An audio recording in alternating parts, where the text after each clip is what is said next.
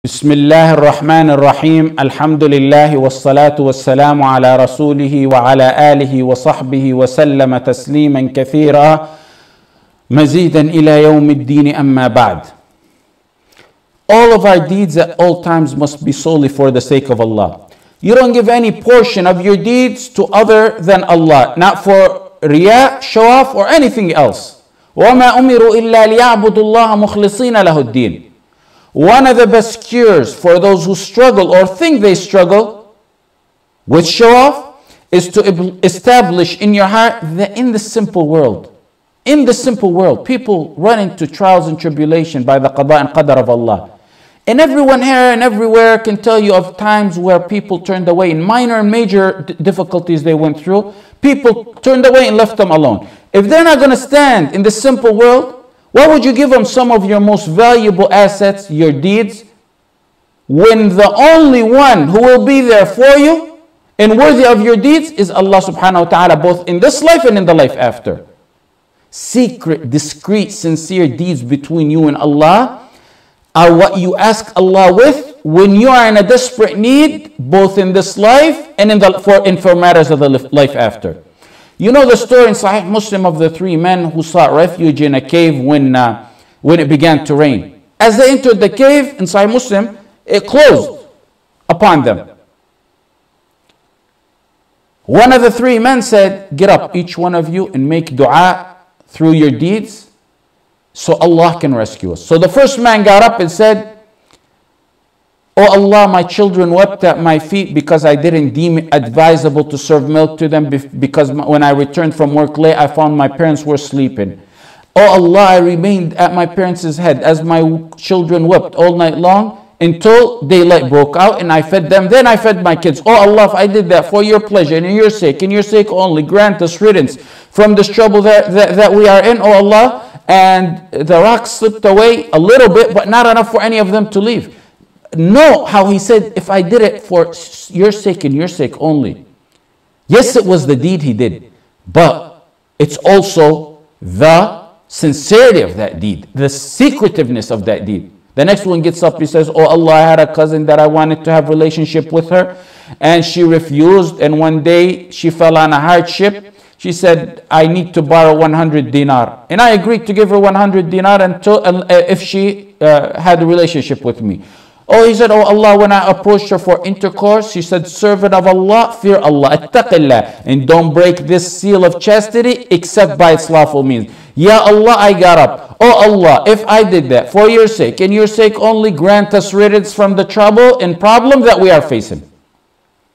Likewise, the third man gets up, open a little bit, not enough. The third one says, "Oh Allah, I had a worker. He didn't take his wages for that day. He left some of his rice, so I planted it, and I became rich with flocks of cows and sheep from that investment.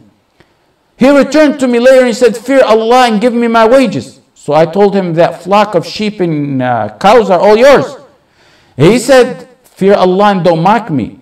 And he said, oh Allah, I told him, I'm not mocking you. Ya Allah, if I did that for your sake and your sake only, then remove this hardship that we're facing." The rock moved away and they were finally able to leave from the cave.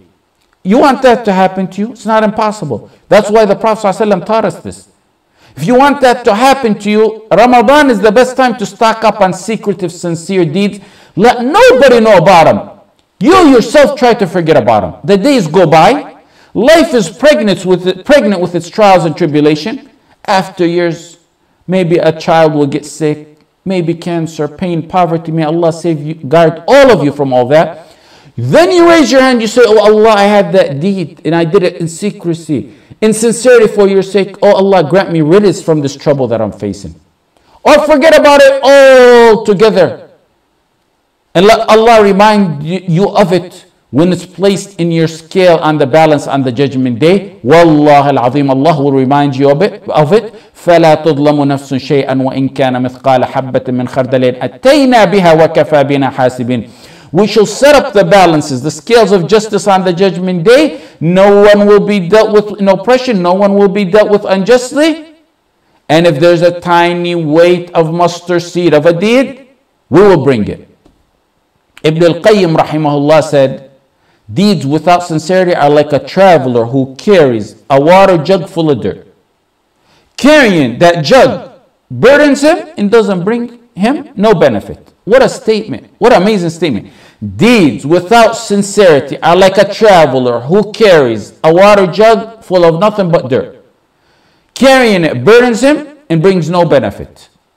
What does dirt, sand, do to someone who has nothing but sand in a desert? Dawood ibn Abi Hind fasted for 40 years. His own wife didn't know about it. He was a will maker. And his wife would prepare some food for him and send him off when he leaves to work. He would give it to a poor man in the market and return at night after Maghrib to break his fast with his wife. The people in the market think that he ate with his wife. And the wife thinks that he ate from that which she prepared for him, which he gave for a poor man. Sincerity. Sincerity. That's what it was about. He prayed Qiyam for 20 years. His wife didn't know about it. Ikhlas. Ayyub al-Sikhtiyani used to pray the entire night. And then a few moments before Fajr, he would raise his voice in recitation in Quran. So people would think he got up just a few moments before Fajr, when he in reality never even got sleep all night long. Hassan ibn Abi Sinan, his wife said, my husband used to trick me like we parents trick their kids. He used to trick me to sleep. And when I sleep, he get up and pray. One time she caught him, she said, Abu Abdullah, with his kunya, why do you punish yourself like this? Easy on yourself. He said, woe to you, woman. You want me to sleep? I'll sleep. And I'm going to sleep and get my rest on a day when I'll never wake up from my sleep.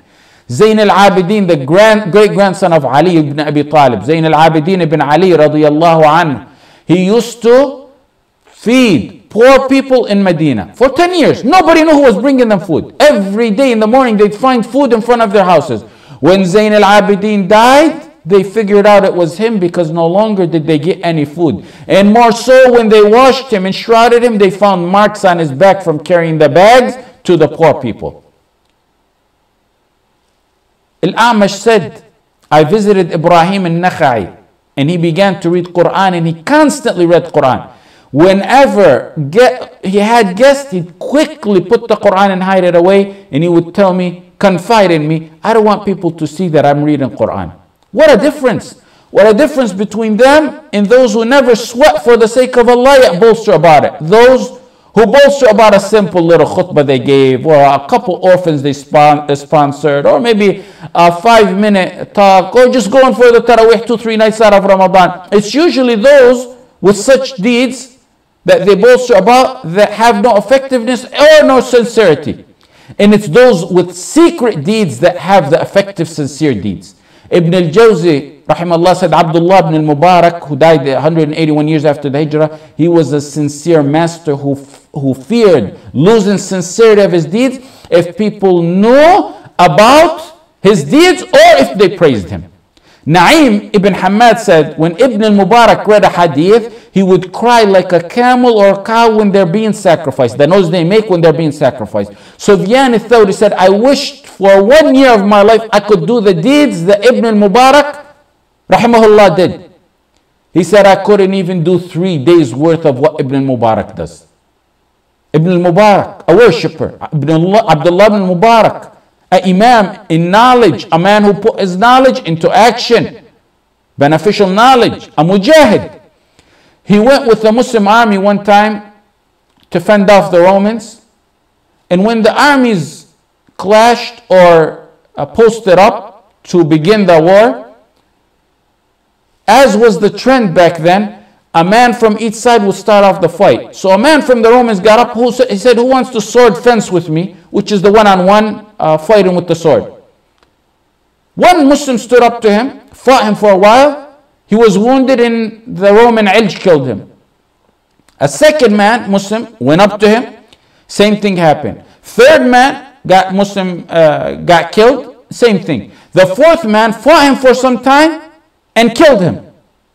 The people crowded around this heroic man to see who he was. Abd ibn Sulaiman said, I was among those who crowded around this hero to see who he was. he turned out to be someone who was masked. He covered his face. He didn't want nobody to know who he was. And he walked away from the crowd as if nothing happened. Abda said, I grabbed his mask, covering, and I took it off. And it was no other than Abdullah ibn Mubarak. Abdullah ibn Mubarak said, Abu Umar, the name of the kunya of the man who pulled the mask off, Abda, he said, you are among those who expose us? You are among those who expose. He considered exposing him. Commenting on this story, Ibn al-Jawzi said he's a sincere master who feared it would affect his sincerity if anyone ever seen or praised any of his deeds. Ahmad ibn Hanbal said, Allah did not raise Abdullah ibn Mubarak to the elevated status that he reached except by secrets he had between him and Allah. Establish those secrets this month, these days. Ibn al-Jawzi mentioned that Al-Hasan al-Basri and Ibn al-Mubarak, they lived in the same time for a period, and they took a walk one day. When they got to a fountain to drink, it was crowded. Had people known who they were and recognized them, they would have opened the way for them. But no one knew who these men were. Abdullah ibn Mubarak reached the fountain, broke through the crowd, reached the fountain, drank, and left. And then he looked at Al-Hasan al-Basri. Al-Hasan al-Basri, he said, he looked at me and said, this is the right way to live. Imam in every aspect that you look at it. They were all imams in every aspect they look at it. They don't want nothing to be known. Secret deeds that no one knows about it. Tears in the deep darkness of the night. Recitation in the deep darkness of the night. Allah will raise your mention in honor in both worlds.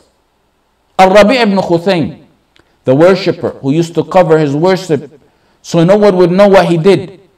When he recited Quran and he seen people were about to pass by, he would cover it with his thobe so no one would know who he would recite it. فَلَا تَعْلَمُ نَفْسٌ مَا أُخْفِيَ لَهُم مِّن قُرَّةِ أَعْيُنٍ فَلَا تَعْلَمُ نَفْسٌ مَا أُخْفِيَ. مَا أُخْفِيَ. No person knows what is kept hidden. Hidden. مَا أُخْفِيَ is hidden. No person knows what is kept hidden for them of joy, of reward, because of what they used to do. Why did Allah say hidden? Why is it hidden? They hid their deeds from humans, so Allah hid for them a special reward. Reward depends on the kind of deed. You reap what you sow. You hid something, Allah is gonna save something hidden for you. رب أشعث أخبر مدفوع بالأبواب لو أقسم على الله لأبره. In Sahih Muslim, a disheveled man, أشعث, disheveled person. أخبر means dusty. مدفوع بالأبواب means he's looked down upon so much that if he knocks on your door, you wouldn't even open his door. He's neglected in society. Everyone looks down on him. What about him? The Prophet ﷺ said, if he gives an oath by Allah, Allah will fulfill it. You may think he's a nobody. I may think he's a nobody, but he's got some secrets at home in the dark nights that if he gives an oath to Allah in a dua like fashion, Allah will answer it. Meaning if he says, Wallahi ya Allah, you're going to do this for me? But the intention is, of course, in dua, it will be answered. Every single day you say 17 times, Iyyaka na'bud. You alone. By fard, you say it 17 times. Every day you say 17 times, you alone we worship. Iyyaka nasta'een. You alone, we ask for your help. And tens of more times other than that in Sunnah you say them. Every time you say it, remember to renew your vow that you're only doing this for the sake of Allah. Make it as much secret as possible. For this Ramadan, plan and make secret your deeds and establish a secretive relationship with Allah. Worship no one knows but you and Allah. Sincerely for the sake of Allah. Keep it hidden. Salah, prayer, zakah, reciting of the Quran, taraweeh, charity, knowledge or da'wah. You yourself try to forget it. Wallahi, you're going to be reminded of it on the judgment day. Wallahi al-azim, you're going to see its effect in this life.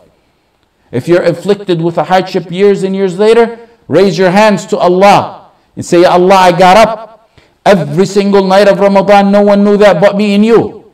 If I did that sincerely for your sake and your sake, then grant me riddance of this trouble and trial that I'm facing. Allahumma inna na'udhu bika an nushrika bika wa nahnu na'lam. Wa nastaghfiruka lima la na'lam. Wa sallallahu ala sayyidina Muhammad wa ala alihi wa sahbihi wa sallam. Walhamdulillahi rabbil alameen.